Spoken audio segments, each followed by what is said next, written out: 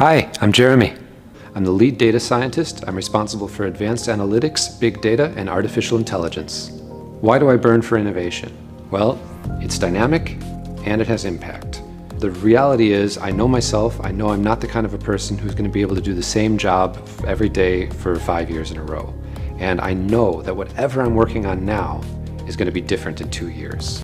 My job at SIX is basically to orchestrate and coordinate the building up of our data science capabilities. So that means seeing where in the business units we need data science, where do we need artificial intelligence, who needs help with some big data project, making sure that we plan for the resources in the future, that we have the people, the know-how, and are ready to tackle these challenges. What I really love about my job is the fact that I get to take business needs to academia and take academic research and connect it to business needs.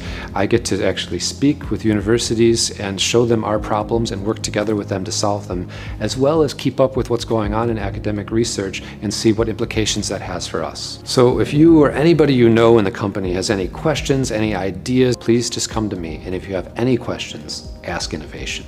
Bye everybody.